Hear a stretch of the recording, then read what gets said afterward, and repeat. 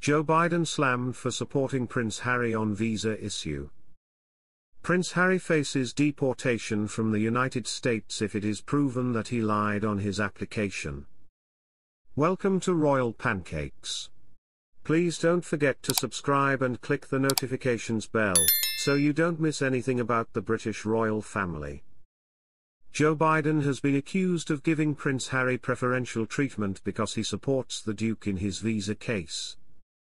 The Heritage Foundation, a conservative think tank in the US, will face the Department of Homeland Security in a court battle.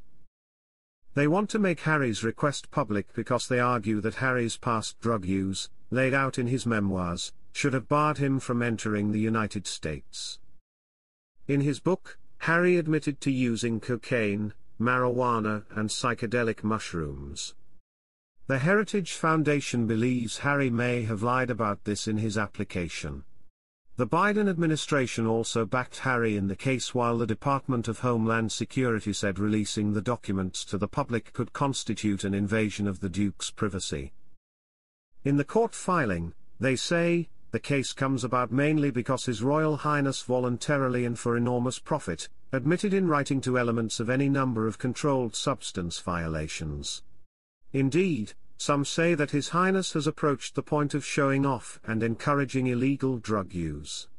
The Duke of Sussex did so despite the fact that it is widely known that such admission could have negative immigration consequences for non-citizens, and despite the employment of prominent legal advisors on both sides of the Atlantic. Neil Gardner, director of the Margaret Thatcher Freedom Center at the Heritage Foundation, told the U.S. Daily Express newspaper that Harry could be deported from the U.S. if it is found that he lied on his application. He said, "It is possible that the Biden administration has something to hide. The main issue in this case is whether the U.S. government gave preferential treatment to Prince Harry." He added, "The fact that they are trying to prevent the records from being published suggests that there is something to be hidden. If Harry is sincere in his request, he should welcome the release of the records." He added, "What happens next? If it turns out that Harry lied, he should be treated like anyone else who lied on his visa application. It is a criminal offense. Usually in this scenario, people who are found to have lied are deported from the country.